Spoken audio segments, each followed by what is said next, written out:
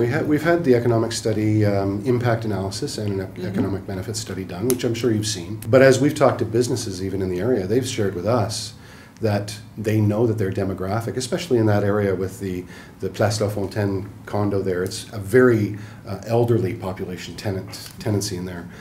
Excited about bringing in 150 staff, 60 plus volunteers on a regular basis. They're going to be going and having breakfast and lunch and dropping off their dry cleaning and going Jean Coutu to get their health and beauty supplies. They're going to be shopping in Vanier.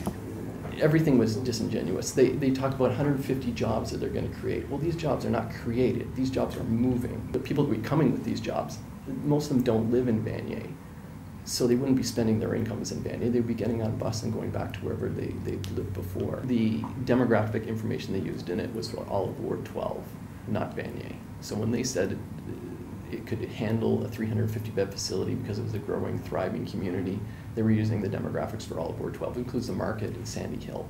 They refer to all this development that's been happening in Vanier. There was 1,400-odd condos they said were under development. When we identified where they were and which ones were still on the books, only 38 of them were in Vanier and still being built. They talked about government buildings being built in Vanier. The two they referred to were in Train Yards, which is an Alta Vista ward, which is 2 wards away. We're 24/7, so we have all these people coming to work that are going to go buy coffee, lunch, and this and that. I'm sure they'll want to eat at Finnegan's Pub on occasion. It's 150 people spread over 7 days over 3 shifts. So there's never more than, doing math, I don't know, 20 or 30 people at a time. Is this going to raise the crime rate, yes or no? No.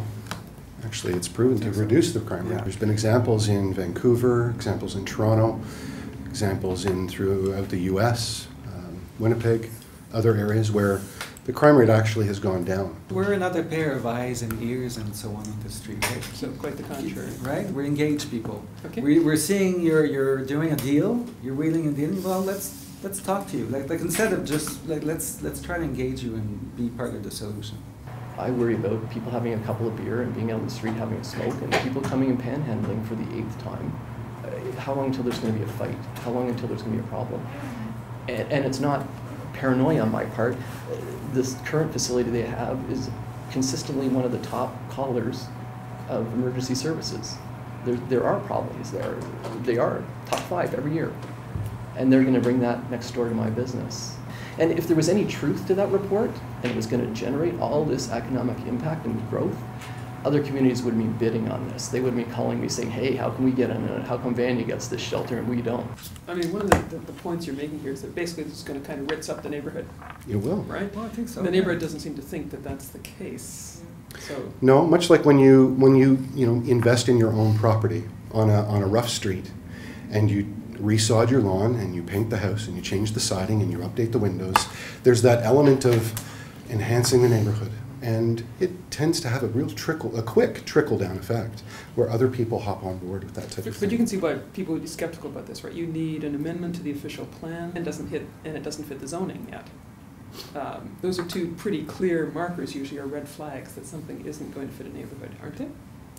It almost fits the sheltering part, and the way that the motel is currently being used as a city offsite. It's used for short-term right? housing now, isn't it? Yeah. And Is this going to lower my property values? No. have you seen how many condos they've been building all around us? I don't think it's stopping anybody. The interesting thing about moving to Vanier is that the tone was always very optimistic in the neighborhood, that it was a neighborhood that was changing, it was a neighborhood that was getting in new people, younger people into the neighborhood, young families who hadn't been there before, people who had lived there for decades were ecstatic about the fact that it was safer to live in the community, that we were getting more commercial spaces in, that kind of thing. Like it was a very optimistic sort of feeling in the neighborhood, and now that's almost entirely gone. Like I just noticed myself, like the neighbors talk less because everyone is just on edge all the time. And as you start to see people leaving the community, which we've already started to see, that middle-class families have started to leave the community, I think you're going to start seeing that those who can afford to leave are going to leave, as we've already started to see. You're going to see a decline in business investment. So, we don't know exactly who's going to be left or what sort of the community is going to look like at that point in time.